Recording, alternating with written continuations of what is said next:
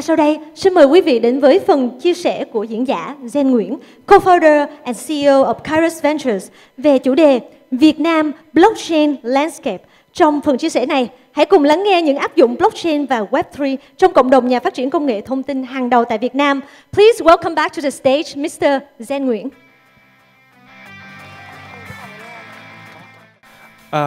Chào mọi người, lại là mình đây. Sáng mình có 3 speech lần, cái này cái thứ hai thôi. Về cái phần của anh Trung thì nói chung là về pháp lý thì nó sẽ cái đó là cái ưu tiên hàng đầu, bởi vì là mình có nhớ một cái case gần đây là mọi người biết là FTX đúng không ạ? FTX năm ngoái là sập thì rất là nhiều nước bị ảnh hưởng. Thì mình có đọc một cái bài thông cáo gì đó, đại khái là sẽ refund cho một vài quốc gia.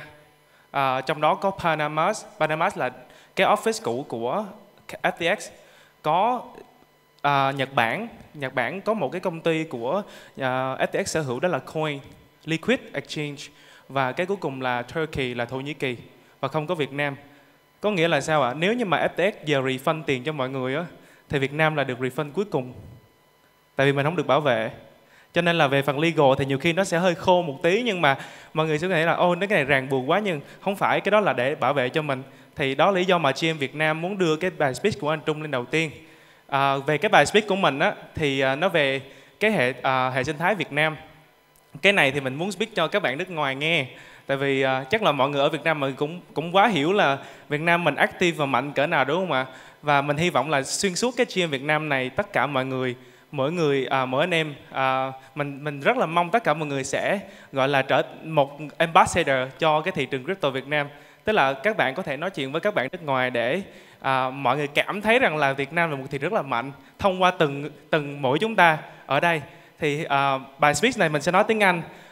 Nếu bạn anh em nào cần thì sẽ có cái tai phone phía trước mình, mọi người có thể đeo vô và có translation live luôn nhé. Okay, I'll start my presentation here about Vietnam. Okay. So usually I talk about Vietnam. Basically my career for the last 6 years, I keep selling Vietnam. That's my job. And in the today presentation, I will also sell Vietnam as well. I love it. I just love it. I think a few people here already hearing me selling Vietnam a lot. But today, I will sell about Vietnam in a different way. I will not only sell about Vietnam blockchain ecosystem, I will sell Vietnam as a country, as a nation, how strong we are. So the key word around Vietnam today, resilient. Resilient trong tiếng Việt là kiên cường, là bất khuất, là consistent, là khăng khăng, là làm đi làm lại, là làm đến khi nào làm được thì thôi. Và cái từ resilient này nó gắn bó với cái lịch sử của Việt Nam suốt 4.000 năm rồi. Why is Vietnam resilient? So, the first thing, I think many people still think Vietnam have war, right?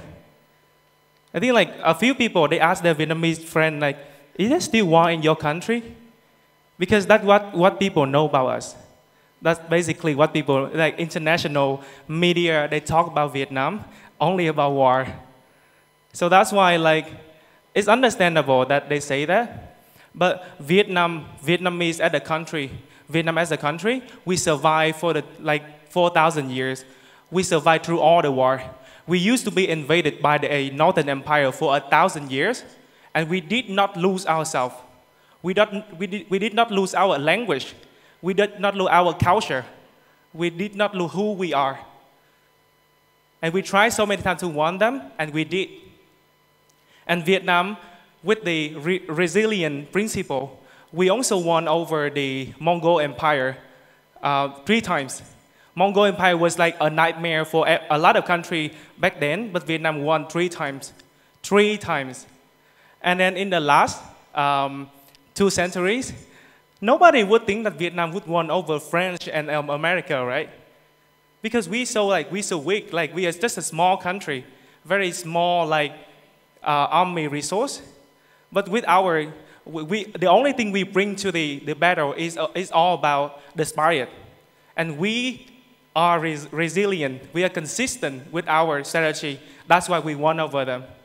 So resilient is just a thing for Vietnam for 4,000 years already. let's take a look about the economy. So what about after the war? After the war, we get in the independence completely from 1975, and we spend another 15 years to figure out who we are and what should we do, right? We had the đổi mới, we have the economy reform in 1986, and then we also struggle from, we also suffer from the trade embargo as well. We had to suffer a lot. We had so much difficulty. 15 years after the war, we were heavily destroyed by the war as well. We had to rebuild everything again. And Vietnam only really developed from 1990. And since then, 1990, the GDP is like 5 or 6 billion. Right now, we have 400 billion, 64 times growth in 30 years. And in just last decade, we grow 2 times. Yeah, so that's the past. I guess Vietnamese people are very proud about their history. There's one interesting fact that many users in Vietnam, when they come to Twitter for the first time, they don't know how to name their username. They will think about putting VN in their username. They always like that, always think about putting VN in the username. They're really proud of where they come from. And then with that, right, how can Vietnam keep being resilient and grow to become the flagship of Web3 in the future? How can we be the next big thing for Web3, for blockchain technology in the future? The first reason why I think so is that we have the human resource arbitrage. Look at this chart, right? So this is the ranking, Southeast Asia ranking human capital index. Vietnam is not the high income country. We are not even the upper middle income country. We are the lower middle income, lower than the Southeast Asia average. But look at the human capital index, this one. We rank the second, just after Singapore, even though our income is so low. Human capital index represents the expected productivity and the professional potential of the human resource. So that's why many of my friends, they ask me, what should I do to get into Vietnam market? I say, get your Vietnam team. Hire some Vietnamese people. Because that's the advantage we have. You can survive longer with the same capital if you are in Vietnam. I will show that later. That's why a lot of big boys like Intel or like Samsung or Apple, recently launched their factory in Vietnam as well. And another reason is that we have the political stability always. And then look at the FDI trend right now, foreign direct investment in Southeast Asia. Look at Vietnam growing from nowhere. From 1970, we are the second this year in Southeast Asia. We are the second because Singapore is so high. Singapore is so high. This chart cannot accommodate them, but we are the second. Yeah, anyway, we are the top one here. A lot of investment, not only crypto, not only blockchain, we receive investment for a lot of aspects of the economy from the international VC and players. Okay, so this is the one example I took. It's just an assumption, okay? Suppose that we have a blockchain team with one founder, 5 dev, 2 marketing, 1 BD, and 1 designer. Just a team like that to start lean, right? If we raised 5 million and we can survive Vietnam for 19 years. For 19 years. Of course, we have to grow. We have to expand the team up. Of course, in that 19 years, we cannot stay in the same side of the team. But suppose that we keep the same side of the team for all the country here. You can survive in Vietnam. If you're based in Vietnam, you survive for 19 years. If you're based in US, you survive for 3 years. And expected that we just showed before, we have the really high human capital index just behind Singapore. So that's for the human resource. I think Trong already shared a lot about the legal framework process, the improvement of Vietnam. I think so far, I won't read one by one because I don't have a lot of time. I look at the countdown here. So I think we still have a very open environment for innovation in Vietnam, especially since 2019 March. All the technology startup in Vietnam will be tax-free for the first 4 years, and will be 50% off for the next 9 years. And Vietnam government are very, very open, encouraging us to use blockchain and the new technology for integration in the operation and stuff. So far, even though we don't have a really clear legal framework in Vietnam, but we have the very open environment for development. That's why the number of builder, the dev community, the builder community in Vietnam is growing so fast. This is our goal to grow our tech talent.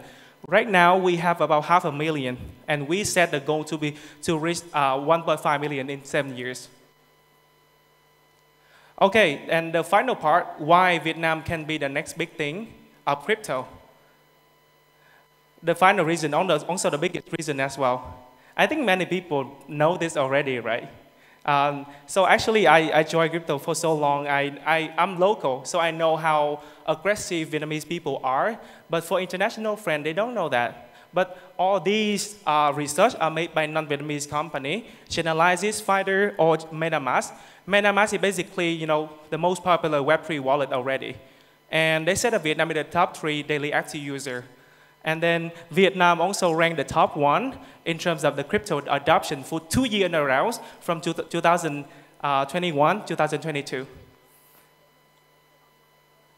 And Vietnam always ranked top in the traffic of different projects here. Look at Binance and OKX, the last 3 months. Just like from March to May this year, we ranked 2nd on Binance in terms of traffic and top 4 on OKX. We also rank top on the DeFi protocol like Sushi, Stargate, the X-Screener. The X-Screener basically a tool for trader on DeFi. And for blockchain, we are the top 1 on Sway, top 2 on Arbitrum, and top 3 on CK Sync. I think so. You know the reason. Yeah, this is the Vietnam blockchain map built by our team. It doesn't cover all of the startup. It's just, I think it's just like representative. I think the real map is like 3 times bigger than this. But overall, this is the main player in Vietnam. I hope you guys will take photo of this. I do this for you guys to take photo, make me viral.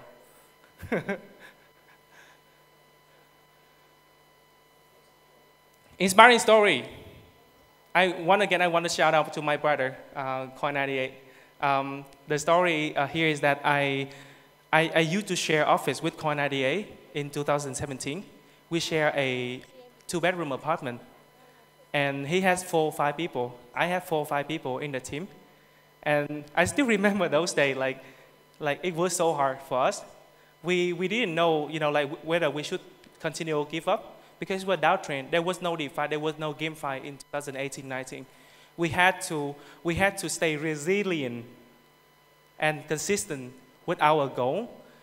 Lucky we're still here today, organizing this. So GM Vietnam is our dream. Coin68 started very small, a community. Anh Thanh started from his own apartment, running a YouTube channel first, and growing a community from there. Coin68 has always been, if they're not a product company, they're still the most influential community in Vietnam.